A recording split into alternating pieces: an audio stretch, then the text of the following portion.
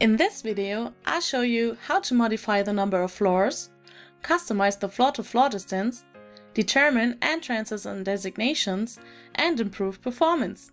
Let's get started! The first step is to launch the Group and Shaft Configurator. You will find the configurator under the Project tab. Go to the floor levels. Here you have the possibility to change the settings for the floors. After launching the configurator, you see the user interface. The first column contains the designation of the floors. You can increase the number of floors by clicking on the plus icon. You have the possibility to increase the floors one by one or directly by 10 if you have a high-rise project, for example. To delete a floor, click on the trash can icon. In the next column, we see the level of the building floors. These are editable. You can also easily change the floor distances here via the floor-to-floor distance. To do this, check the box here and click in the Edit area. You can automatically adjust the building levels by modifying the lowest building level value.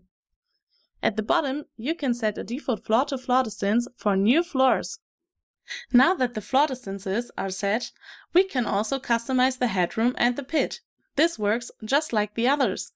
Click here in the area and enter the desired value. The same here at the bottom by the pit. After setting the dimensions, we can add rear entrances. Rear entrances can only be added if there are no components attached to the wall, such as rail brackets or the counterweight. The same for the side entrances. They are possible if a L-shaped car frame construction is used, which I will show you in a later video. To add rear entrances, check the box in the second row and select on which floors you want to have rear entrances.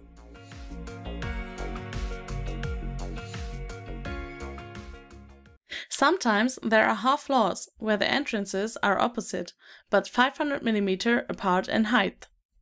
To do this, add a floor and set the floor-to-floor distance to 500 mm.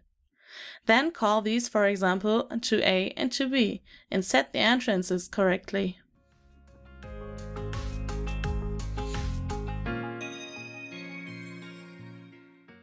Last but not least, I will briefly mention what the third column with the P is for.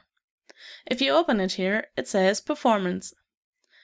If you have a high-rise project, you can select here which floors should be hidden to improve the performance.